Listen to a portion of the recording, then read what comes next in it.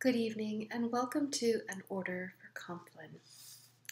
We will be using the Book of Common Prayer starting on page 127.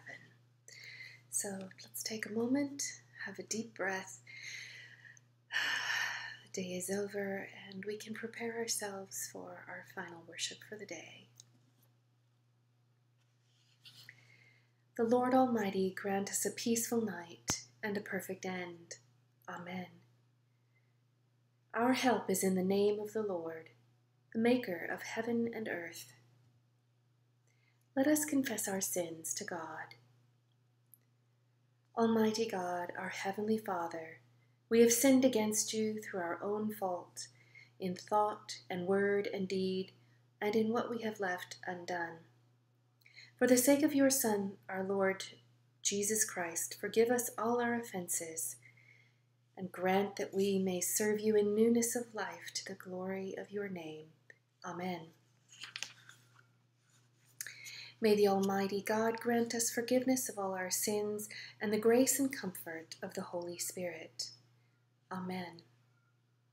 O God, make speed to save us. O Lord, make haste to help us. Glory to the Father, and to the Son, and to the Holy Spirit, as it was in the beginning, is now, and will be forever. Amen. This evening, I will read Psalm 31. In you, O Lord, have I taken refuge. Let me never be put to shame. Deliver me in your righteousness. Incline your ear to me. Make haste to deliver me. Be my strong rock, a castle to keep me safe, for you are my crag and my stronghold. For the sake of your name, lead me and guide me. Take me out of the net that they have secretly set for me, for you are my tower of strength. Into your hands I commend my spirit, for you have redeemed me, O Lord, O God of truth. Glory to the Father, and to the Son, and to the Holy Spirit, as it was in the beginning, is now, and will be forever. Amen.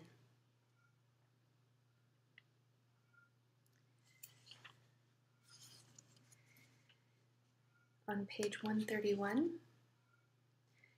Come to me, all who labor and are heavy laden, and I will give you rest. Take my yoke upon you and learn from me, for I am gentle and lowly in heart, and you will find rest for your souls. For my yoke is easy, and my burden is light. Thanks be to God.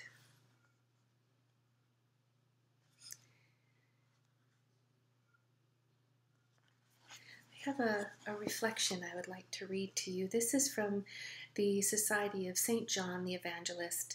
This is a newsletter from Brother Jeffrey Tristram, and they have kindly given their permission for me to share this with you.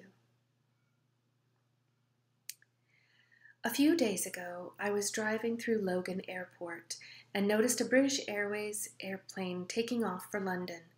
I so wanted to be on that plane. In normal times, I am not always longing to fly away, but during this pandemic, knowing I can't go to England makes me long to go more and more, which then makes me feel unhappy. It is so easy, I think, during these days of confinement, to focus our attention on all those attractive things which we can't now do or can't now have, and this can fill us with regret or longing, which makes us feel unhappy.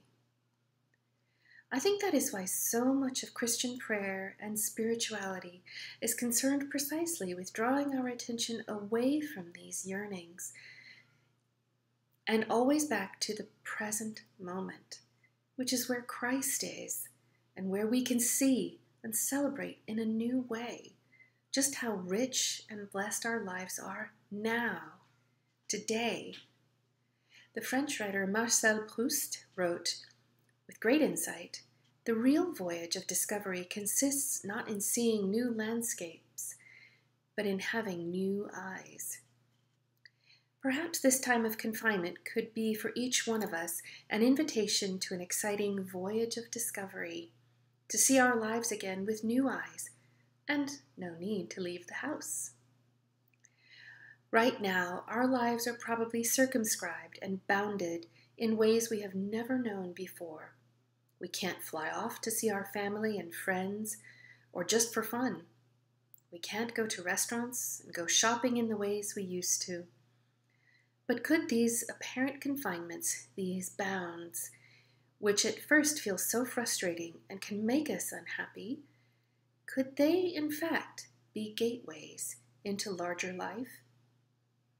In the monastic tradition, boundaries and enclosures were never meant for confinement, but the very opposite. Just as a frame is necessary to give meaning and integrity to a painting, so boundaries, apparent constraints, in our own lives can help us see those lives in a new light and in greater depth. The great Welsh poet R.S. Thomas expressed this eloquently in his poem, Gift. Some ask the world and are diminished in the receiving of it. You gave me only this small pool that the more I drink from, the more overflows me with sourceless light. Give thanks for your small pool. A friend of mine lives in Manhattan and is surrounded on every side with the allures of consumerism and the temptations to acquire more and more. How do you keep centered and still amidst such an environment? I asked. He pointed to a large canvas above the fireplace in his sitting room. Written across the canvas in beautiful calligraphy were 3 words spoken by the Vietnam monk Thich Nhat Hanh. You have enough.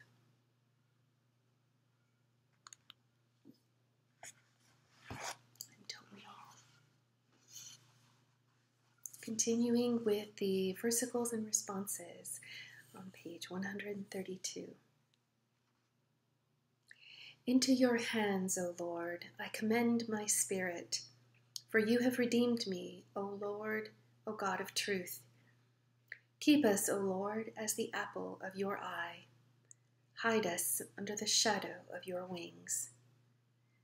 Lord, have mercy. Christ, have mercy. Lord, have mercy. Our Father, who art in heaven, hallowed be thy name.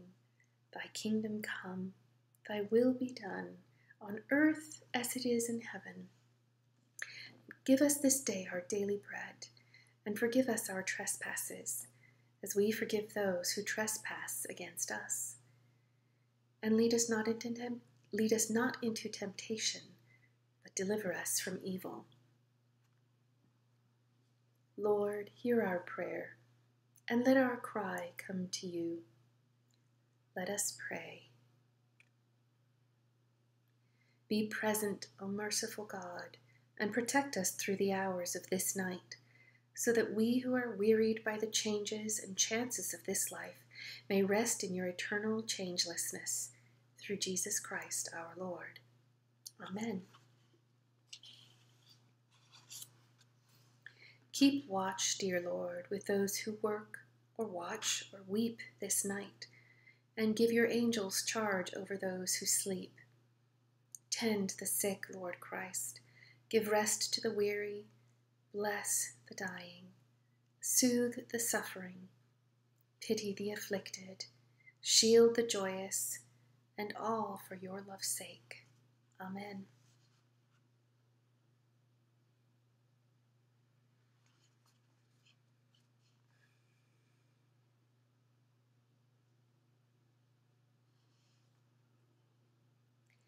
Guide us waking, O Lord, and guard us sleeping, that awake we may watch with Christ, and asleep we may rest in peace. Lord, you now have set your servant free to go in peace of you as you have promised. For these eyes of mine have seen the Savior, whom you have prepared for all the world to see, a light to enlighten the nations and the glory of your people, Israel. Glory to the Father, and to the Son, and to the Holy Spirit, as it was in the beginning, is now, and will be forever. Amen. Guide us waking, O Lord, and guard us sleeping, that awake we may watch with Christ, and asleep we may rest in peace. Let us bless the Lord. Thanks be to God. The Almighty and merciful Lord, Father, Son, and Holy Spirit, bless us and keep us. Amen. Thank you for joining me. Have a peaceful night, and as always, keep calm and remain faithful. Good night.